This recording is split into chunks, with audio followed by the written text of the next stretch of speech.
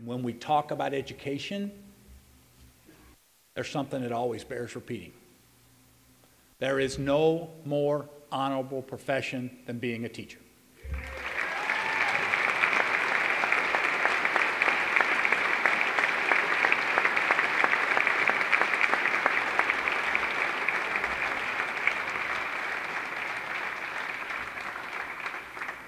You know, none of us would be in this room today if it were not for the extraordinary people who taught us and believed in us years ago.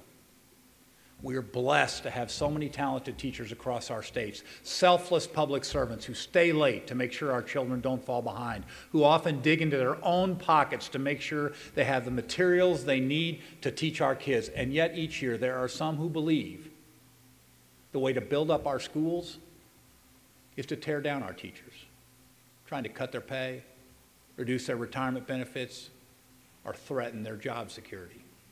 That simply needs to stop.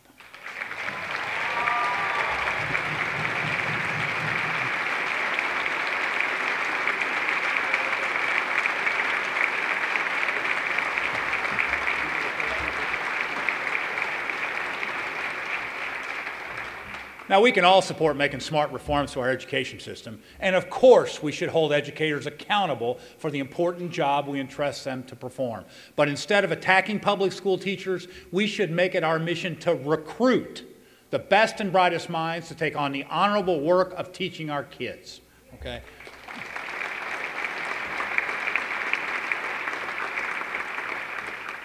And that is exactly what this significant education investment will allow our local districts to do. Now, tonight we are pleased to be joined by Tobin Schultz. Ever since he was in 9th grade, Mr. Schultz knew he wanted to be a teacher. And at Joplin High School, he continues to inspire and motivate students each and every day.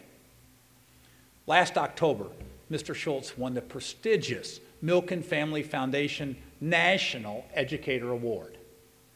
We were all inspired by how Joplin, even in its darkest hour, rallied behind its students and its schools. Just this month, 1,400 students in Joplin walked into 3 brand new schools, marking another milestone in a remarkable recovery.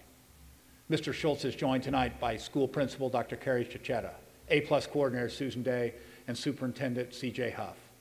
Please join me in Missouri in thanking Mr. Schultz and all of our teachers for the vital work they do each day.